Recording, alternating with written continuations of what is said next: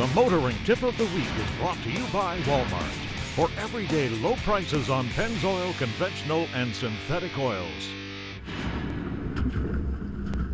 Our motoring tip of the week concerns tire pressure and just how important it is to your vehicle surviving potholes and other road hazards.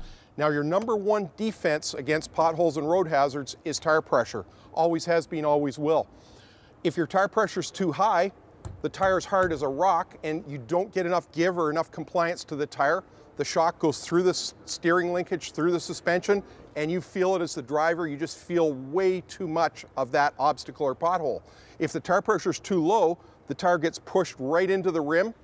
You're going to cut the tire in many cases. You could ding or damage the rim. You could even break it, and you may have some other damage as well. So you want to have that tire pressure bang on, and you have to seasonally adjust it because it fluctuates a lot with temperature. Make sure you've got yourself a good tire pressure gauge.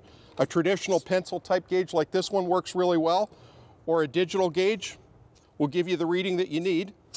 And make sure you consult the tire pressure placard on your vehicle because the sidewall of the tire has the maximum pressure for the tire printed on there. Your vehicle may be quite different than that. You've got to have the right tire pressure to survive pothole season. That's your motoring tip of the week.